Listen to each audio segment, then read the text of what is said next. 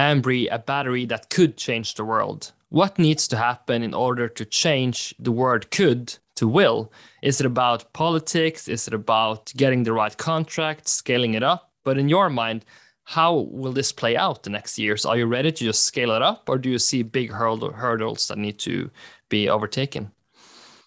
No, it's simply mastering the manufacturing at scale. I mean, I invented the technology at the university, I with my students and postdocs.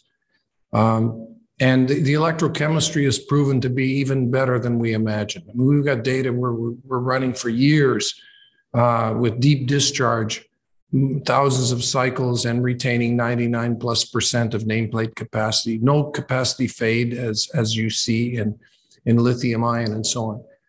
But that was in the laboratory at the university. Now to build these things, we had to invent the entire universe. It wasn't just the chemistry, but all right, how do you upscale it? What should be the cell size? And then we have to put an aggregation of cells together that will generate enough heat that they can continue to maintain the high temperature by themselves.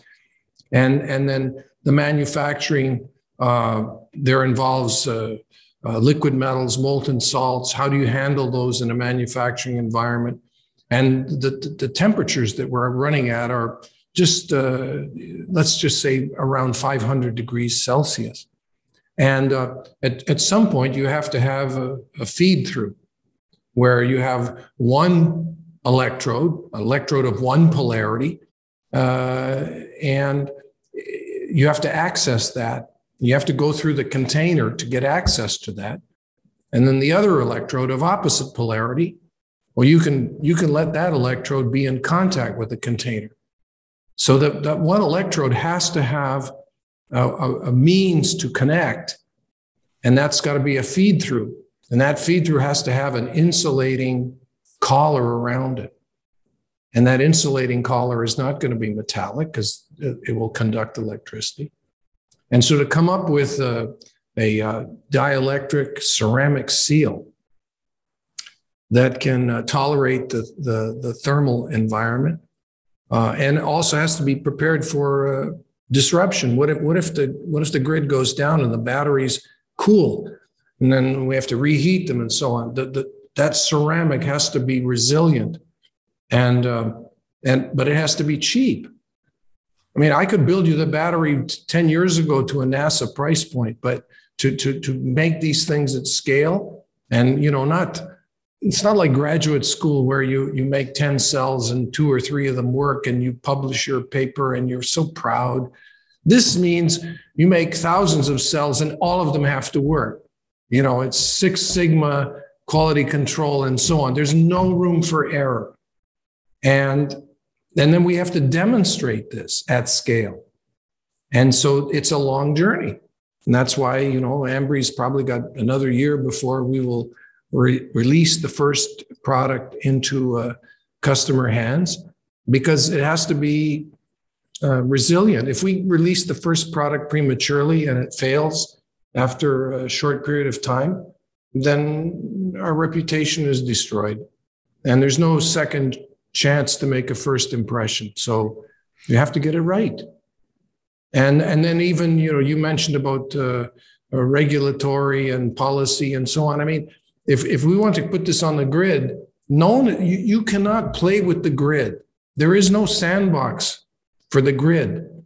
You have to demonstrate that this device is stable and will not, because if we put this device on the grid and then there's a cascade of power loss, I mean, the grid operator, the generator, the distributor, they're all going to be so angry. They'll say, this is crazy. We can't take these chances.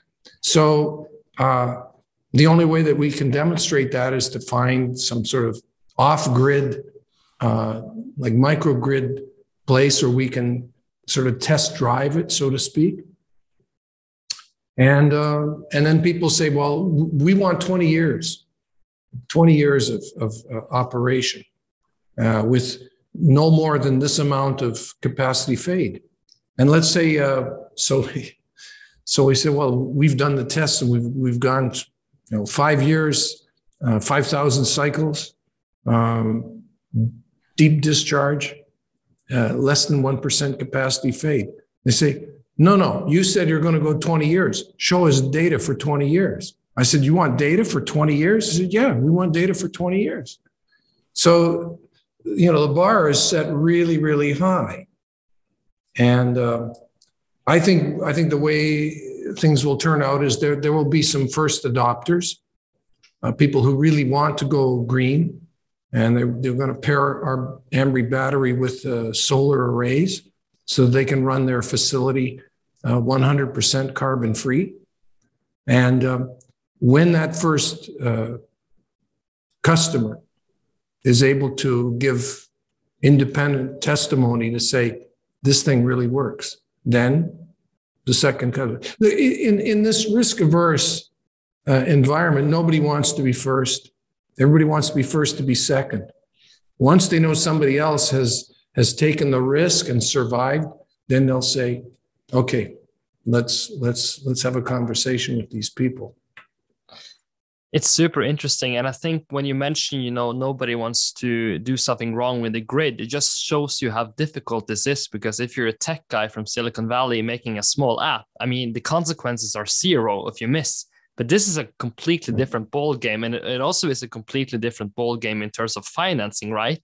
It seems from the outside you've been lucky to get great people on board, but I don't know how easy that is to get people like, Gates and Total Energy, etc., to join you. But it's a long trajectory, and it's high risk, right? But isn't it also very interesting to work with something which has the potential to be so important that even though the risk is high, it feels like the right thing to try to achieve at least?